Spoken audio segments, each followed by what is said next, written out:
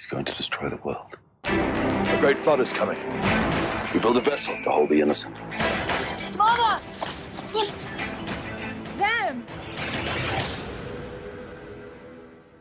What do you want? Did you really think you could protect yourself from me in that? It's not protection from you. When they come, they will be desperate and there will be many.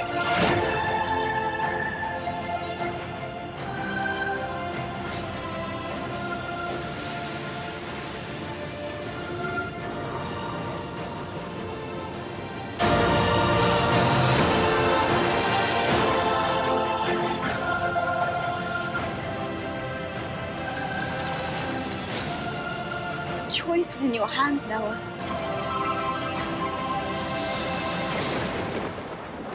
It begins. So I watched Noah yesterday and I love it. You are amazing. Thank you.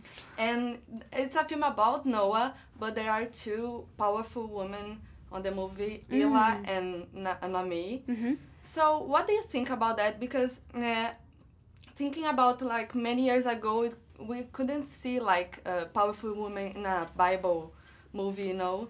I think it's a really good point. I mean, if you actually go back to the original biblical story, the women who are on the ark aren't even spoken of at all. So I think actually that was a great adaptation of Darren's, you know, making sure that the women in the story had a voice, and they also had a very strong voice. I mean, Name and Ila are incredibly powerful and integral to the story in their own way. Noah goes to them for advice and for counsel, and their wisdom and their intuition are really, really important, you know, cornerstones of the story. So I feel really proud to be part of a film that, you know, has such strong female like role models in it. And how is to be acting with unreal things? I mean, you've done more of it than me with some Yes, of the films. Yeah, I mean, yeah. It's you know, it's you just use your imagination. You have fun.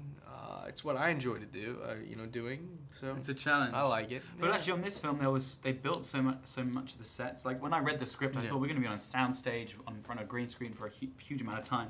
But actually, Darren wanted to build as many of the sets as possible. Ila has to go through that tough period that a girl has to become a woman, and you've already gone through this.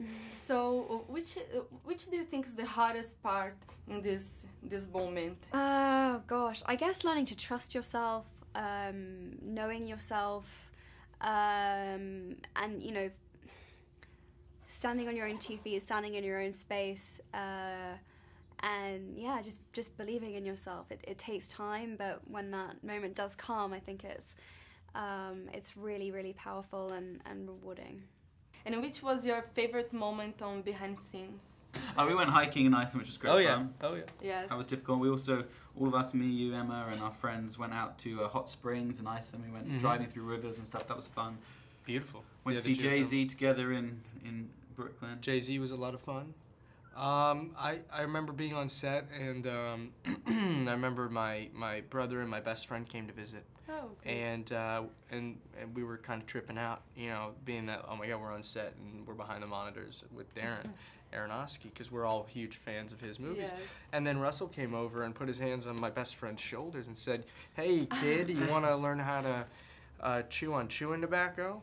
And we're like, yeah, sure. So he taught us how to chew chewing tobacco, and my friend got very sick because he swallowed it. And he was trying to act very cool about it, like not showing how nauseous he got. Yeah. If the world ends tomorrow, what would you do first? Like, besides be with your family and stuff? Oh, God, yeah, be with my family and my friends.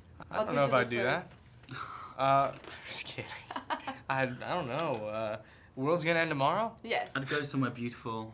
I'd go skiing, or I'd do something. I'd do as much adrenaline-filled stuff as possible, and then hopefully just die during the act. And then. If the world was going to end tomorrow, Yes.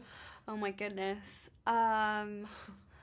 Gosh, there's so many places that I wanted to see that I wouldn't have had the chance to see yet. So I guess I'd get straight on a plane. And gosh. Go to Brazil, maybe. Yeah, maybe go to Brazil. Yeah, I don't know. I'd like break through the boundaries of social restrictions. Like I'd just take off my clothes and run around naked. They'd love that. I'm sure the teams Like, would love we're all that. gonna die. They're gonna like Please, tweeting ain't you, it's the end of the world. tomorrow, So we get Guess what, everybody? If we're gonna die, here's my And which item of your closet would you pick first? Pajamas. Yeah. I would definitely see off the end of the world in a pair of pajamas. Yeah, Great. I'd be comfortable. And I've read that you couldn't wear makeup during the shooting because of Ayla, and we can even see your freckles. How was to see yourself in the big screen without makeup? Well, it's nerve-wracking because you're used to having so much makeup put on you, but I actually loved it. It was so liberating, and I actually really like my freckles, and Yes. so often for photo shoots or whatever else, they airbrush them out, and I loved that you got to see that I'm actually very freckly. Now both John. of you have to tell how is to kiss Emma Watson. It's strange because when you're in the moment, you're acting on film, you can't. It's your character that kisses this person, so I can't really remember what it was like for me, but it was fine. And I've known her for 6 or 7 years, so it wasn't awkward. We trusted each other. It was very comfortable. So And there's it was fine. that scene that you two run and Yeah. then kiss. Yeah. Have you bumped into each Oh, other? we kept bumping into each other. Our lips were bleeding by the end. We kept headbutting. It's kind of like kissing your grandmother. Yeah. Yeah. I want to play a game with you. I brought some images and I want you to say the first thing that comes to mind, okay? Okay. So, Logan! I worked with him in the Perks of Being a Wallflower. He's such a sweetheart, and he plays my brother in Noah, so that was really great. Emma Watson. Beautiful eyes. Lady. Lady, woman, female. Very like. Douglas! We were in a Burberry campaign together when we were about 16, and he plays my husband in Noah. yeah, your pixie cut. Yes, I cut all my hair off. It was a great moment. It was really, really fun. I remember they actually shaved the back of my head. Yeah, it was really fun. If I could keep it that short, I would have it that short all the time. Oh, Miley Cyrus. That's Miley. Yes, Miley Cyrus. I think of Miley Cyrus. I think You already... skimpy. Yes. Skimpy. Yeah, I mean, she's more skimpier stuff She's than very that. different from LOL, right? Yeah, but she's Yeah. the same person. Kind She's of having a reminds great me time. of what's that character from Rugrats? You know Oh, Rugrats? You guys see come on, Rugrats? come You know what I'm on. talking about? Harry Potter. That was me aged, I would have probably been about 14. I think that was from maybe the second Harry Potter film. Yeah, look at those bangs. Do you have something to say to your Brazilian fans?